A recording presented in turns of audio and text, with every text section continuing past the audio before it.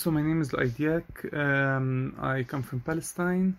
I'm an architect. I studied at Palestinian University, which is a well-known university in Palestine. After my studies, I worked in my country for 3 years. My work involved both academia and practice. So I worked in an architectural firm for 3 years, and meanwhile, as I was working as like in academia, like as a part-time junior lecturer or teaching assistant. Then I pursued my master's at UCD in 2021, and in September 2022 I finished, and now I just started working as a practicing architect. And mainly my master's thesis was focused on community resilience in order to create more resilient societies against climate injustice, especially, and social injustices worldwide. And therefore, the example, or like the case study of Musa Alami, which is the Mashru, or the Arab Development Society, was very inspiring to understand how alternative socioeconomic systems can work in areas of social injustices and in areas of climate injustices, which is a thing, or like a catastrophe that is happening in many regions worldwide.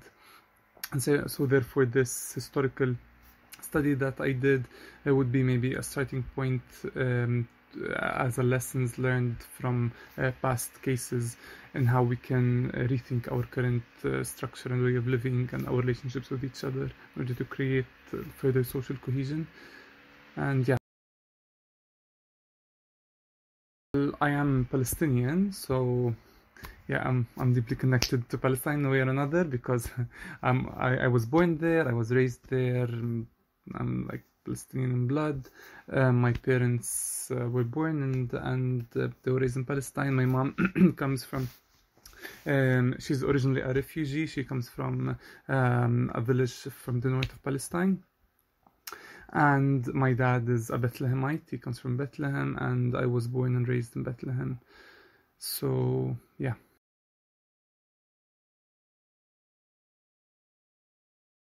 So I first encountered it through one of my design projects when I was doing my bachelor's in architecture.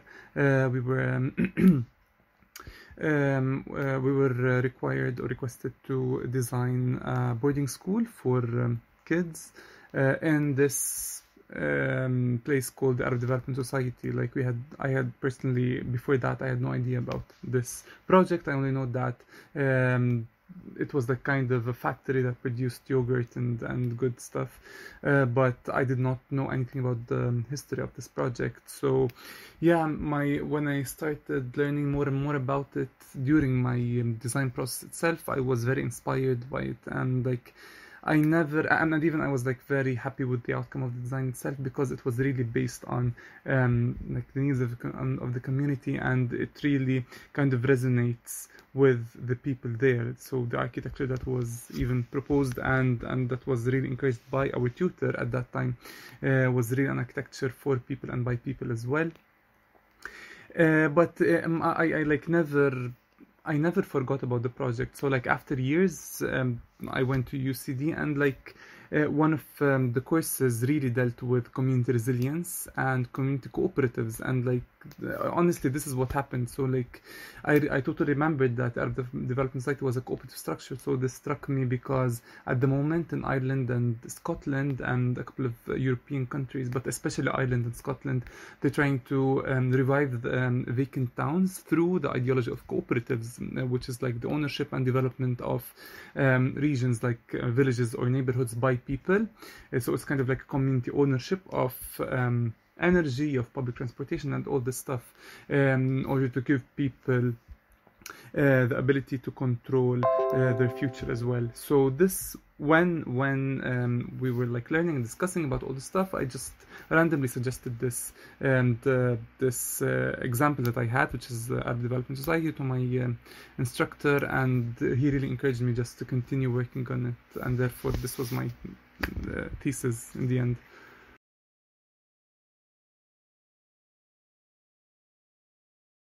Well, I didn't.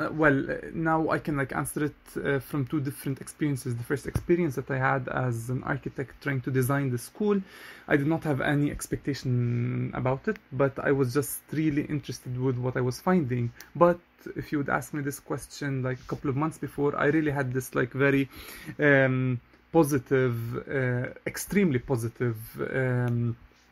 Viewpoint of the Al-Mashru or the Arab Development Society. I thought that okay, this was a solution for community resilience against injustices worldwide and all this stuff, but I wasn't critical about it at all. But then I really enjoyed this archival analysis because it really struck me with so many stuff. So it wasn't like pure white and beautiful community that was thriving there. It was like it existed in a situation that was filled with conflicts, and therefore the project itself was controversial. So it was filled with surprises, but I can assure you that I started from like having a very kind of white image, kind of like, okay, this is the hope for resilience to social injustices worldwide. This was like my main kind of idea. But then, yeah, when I was studying it, like I really discovered the controversy of everything. So like in general, I was finding out like whenever like someone would be aiming to,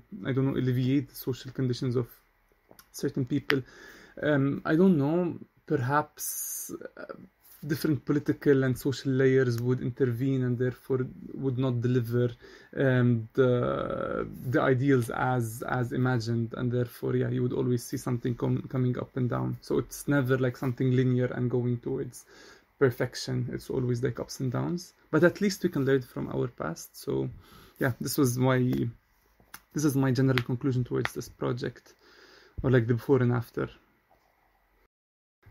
Again, when I first visited it, I did not have an exact idea of what I'm gonna have, of what I'm gonna see. But in general, I was really, like, all of us were really like at least happy or pleased to see a vernacular architecture there, and architecture that was really adapting to the environment there, because it was mostly constructed from mud brick, and the way that, well, I couldn't say that it resonates with the village because it's very linear, but the scale of the architecture there is kind of more humane to city development in general.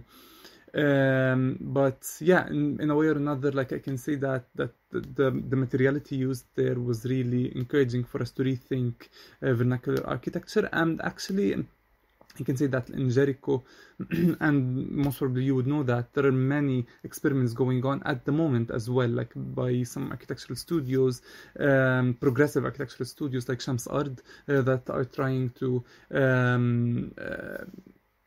create architecture or like design architecture inspired by or using the substances or the materials found in that environment, which makes it more less energy intensive and more environmentally friendly. So architecture wise, this is what I can say.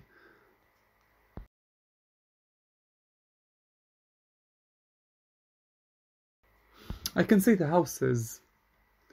I can say the houses, and the way that certain houses were, the configuration of certain houses with each other, like they were kind of creating courtyards, especially that we were trying to just understand how the previous houses were constructed before the demolition of 1967 and the demolition of 1950s.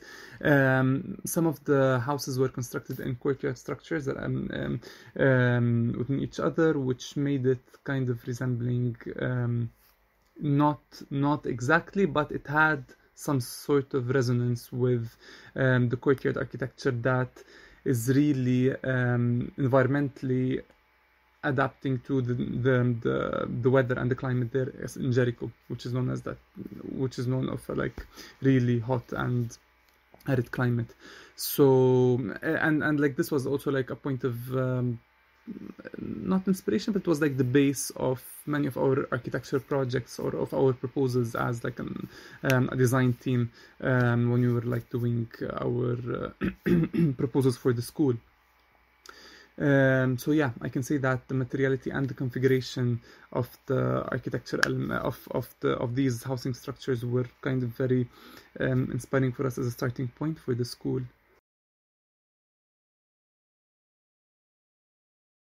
This might be a bit contradicting to what I said before regarding the housing structures in general, because the housing structures were kind of approaching towards this courtyard configuration. But when you look at the general master plan, you feel that it is very rigid and very modernist in its way, in its configuration itself. And if I would remember just walking through the whole project itself, it kind of gives you a cold feeling. Some of the structures are really distant from each other. So again, controversially, in contradiction to what I said before, in general, the different structures were very distant from each other, what I remember, based on what I remember, especially the west wing, as you say, or as you can say, or like the west part of the whole village, or of the whole project, because this was the part that we really focused on. So yeah, it would really align with like some current modernist, maybe like kind of suburbs that you can say at the moment. But again, this is talking about in a macro scale, but then there was like some certain additions that the project had before its demolition between the houses, not on a macro scale, but then when you look at the housing configurations with each other, based on what I remember, they had this kind of a courtyard approach that we really were inspired by. But in general, yeah, I really remember that it gave you a cold feeling. It's not as warm as like any village that you would visit, like any Palestinian village. It does not give you that intimate feeling in a way or another. Like but it kind of gives you more of a suburban feeling. Yeah, this is what I can say about my visit, which was like maybe 7 years ago or something like that.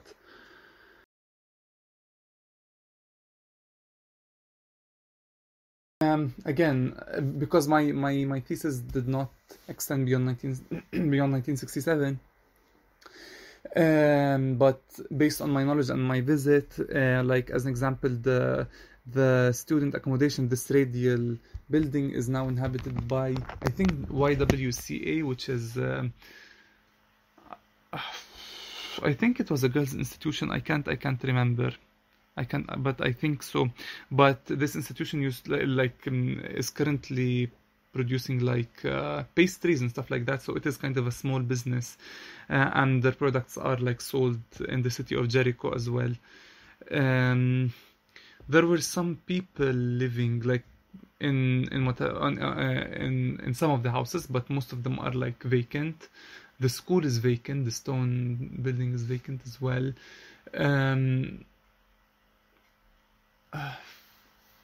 That's pretty much, and I just remember like the structure that is in the very center of the project, where they store and sell the yogurt, or no, they don't sell the yogurt there, or the dairy products. They just they store it there, but they just invited us over in that place, and they just gave us some food and whatsoever. But yeah, this was the thing that I remember most. Other than that, like the east part of the project was like even regarding like cultivation and stuff, like most of the lands were left without cultivation. Again, we can say that the aridity of that area, and at the moment the problem of the water scarcity because of Israel, and because of climate change exacerbated by Israel again, is making it more and more difficult for cultivation to happen, and more expensive.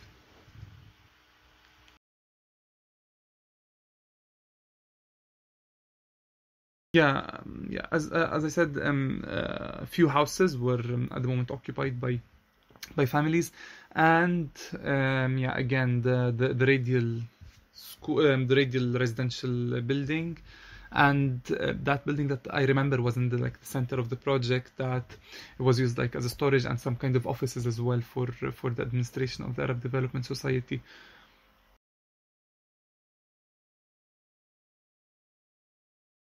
The pedagogy and on the alternative socioeconomic system that Musa Alami was thinking about.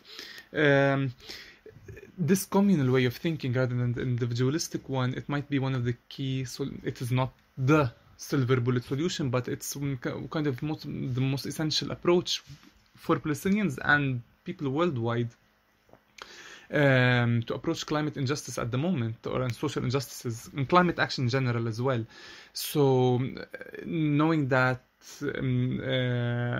that area was very arid, with communal effort they were able to find water and they started cultivating the land. So although now we live in water scarcity again due to Israeli occupation exacerbated by climate change, we can find a way there.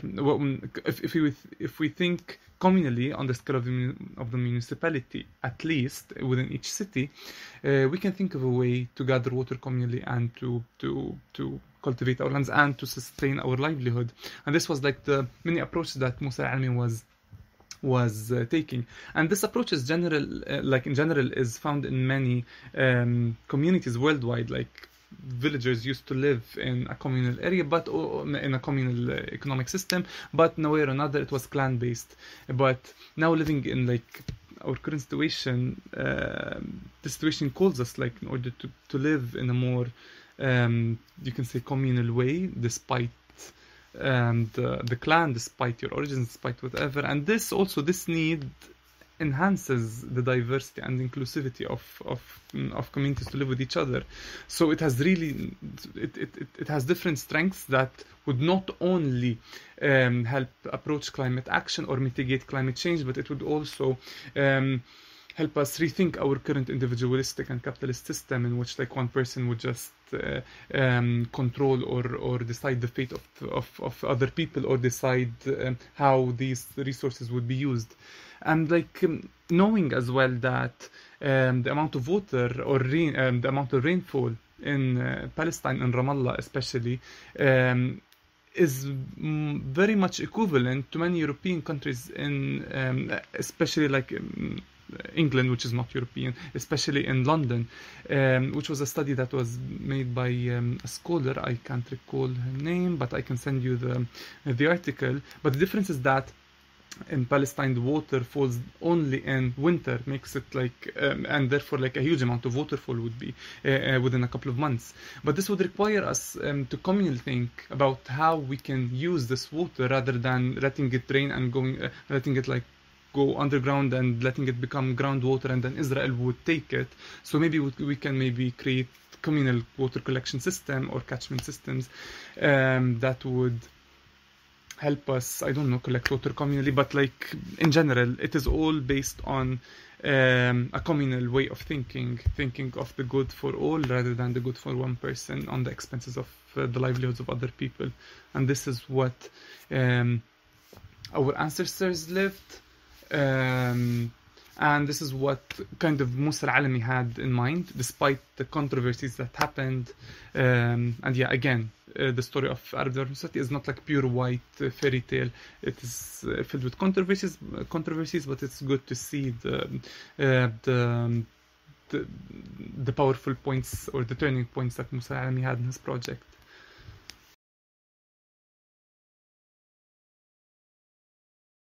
What I can just briefly say, first of all, as we said, water is a huge issue, in which like which Jordan Valley in general is suffering from at the moment, especially the water basins, which are being depleted on and on by Israel. Second of all, a huge part of the land was confiscated by Israel as well. So this is another problem that the Arab Development Society is facing. Third of all, I'm not sure about the amount of funding that Arab Development Society is getting from the Palestinian Authority, which is the third problem as well. I'm not very knowledgeable about the current situation because, again, my thesis just ended on 1967, but I did hover over some of the articles or read some of the articles newspaper articles as actually that was talking about the challenges of the Arab development society in getting aid or support from the current Palestinian Authority. Um, and like the problem is that at the moment, the whole socioeconomic system of Palestine is mostly um, dependent on the international market and let's say on the Israeli market mostly. So in a way or another, we gradually became more and more dependent on the Israeli market, and at the same time, um, we all as youth people are just focusing certain um, on certain economic fields such as just engineering, medicine, what else? Law, and that's it. So no one would think of maybe working as like a farmer, which can be really lucrative at the moment because we're really having scarcity of people who are knowledgeable about the agriculture and knowledgeable about the old methods or the traditional methods that our ancestors used to use in these arid climates. And therefore, this is a major problem is that like we are losing more and more the know-how in cultivating these lands because they were really um, like kind of our grandparents and our great grandparents were using different techniques in order to adapt with the cultivation in arid lands. And the more we neglect them, the more we will lose our know-how in them. And therefore, that would be another challenge for us to understand how we'd be able to deal with these lands other than I mean, in a different way than the extremely intensive way of agriculture and cultivation, because this in itself was a major problem in depleting the lands. Because the modernist agricultural system, I'm not saying that we just have to go back to the traditional methods, but maybe thinking of a hybrid way to merge between the modernist agricultural systems and the old methods, and in a different social economic system that would not put profit and resource exploitation and exporting as a priority, but in different system that would put the social welfare of its people first. Then a combination of these three things might end up in a different socioeconomic structure and a technique of cultivating the land that will sustain our livelihoods, first of all, and then think of economical nourishment more and more and more. The, the neoliberal capitalist system at the moment is also creating more and more climate change in Palestine and elsewhere, and making us less dependent on ourselves and making us more and more dependent on the international market, and therefore more and more forgetting our own culture, cultivation methods, different socioeconomic structure, and all these things. So they're very interweaving.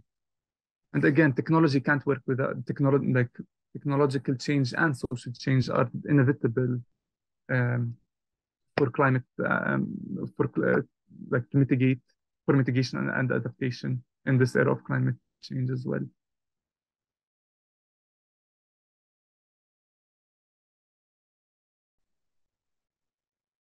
This is interesting.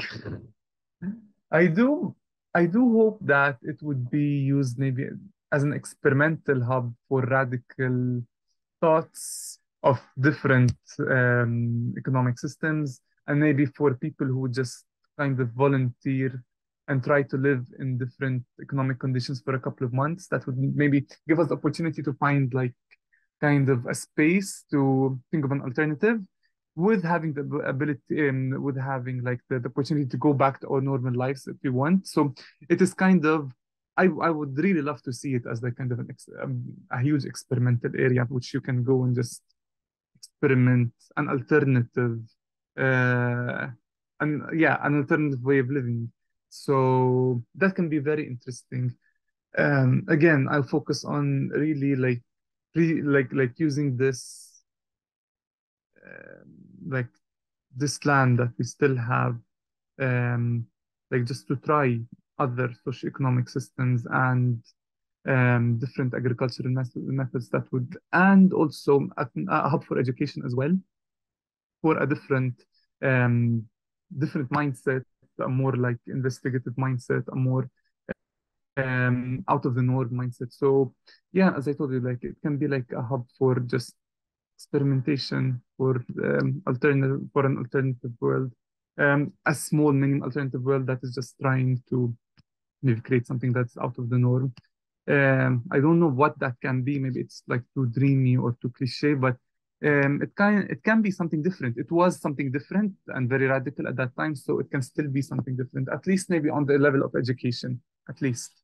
Um, I would really see it as a place in which we can create a different educational system and therefore come up with like people like a different educational system that would be able to nourish the children and help them find themselves more and understand their abilities and the other hobbies and the other gifts that they have other than just mere uh, engineering or law or whatsoever. So yeah, it might be something radical and alternative.